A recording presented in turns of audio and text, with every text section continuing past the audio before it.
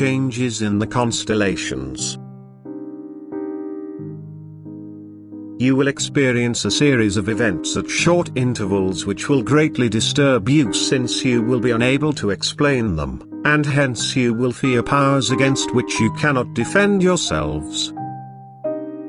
Nor will you be able to find a correct explanation, because it is my will that each one of you shall take all eventualities into account and adopt an appropriate attitude. Because I want each one of you to still derive a benefit for yourselves, that is, for your soul. Where faith is entirely absent, people will be particularly apprehensive, whereas the believers will more or less abide by me and know that they are protected in my care. Nevertheless, the cosmically generated phenomena will lead to much public debate, so that every person will spend some thought on them himself and also discuss it with other people. At times worldly interests will be less important, yet once these appearances have passed, worldly people will enjoy the pleasures of the world even more eagerly, and only a few will retain impressions which will result in reflection and even to a change of attitude. Until the same cosmic events repeat themselves and trigger new anxiety. For the scientific community fears a serious threat to planet Earth.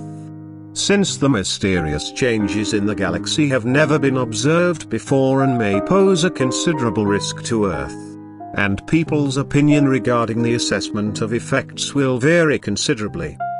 People will carelessly brush it aside and, without a second thought, enjoy their lives. Others will take entirely futile precautions, while others still will withdraw within themselves and mentally come to terms with their God and Creator. And I allow everyone his free will. I only ever try to encourage people to think correctly, to pay attention to the human being's true purpose, so that they will find peace in me and then can be led by me for the salvation of their souls. But what will happen?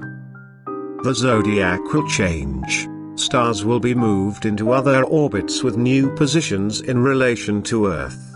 And thereby stars never observed before will become visible, one of which will emerge as a direct threat to Earth, as a crossing with the Earth's orbit will be feared. No one will want to believe that this will happen, and no one will believe that natural laws can change, but you humans are facing the end. You yourselves are preparing something that will have even worse effects, for what you undertake will endanger the whole Earth.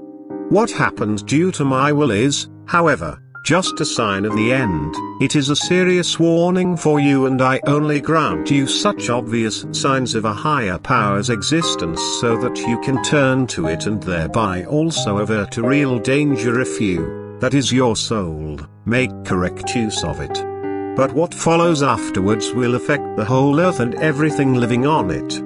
And this is why I will manifest myself in advance in an unusual way, yet without forcing you to acknowledge me as the initiator of what will have a huge outcome, yet will not affect the whole Earth.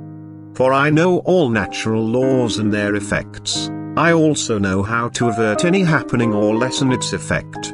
But what I allow to happen will always serve your deliverance. It is intended to drive you to me. It is intended to let you humans recognize a God in whom you should take refuge because He is your Father.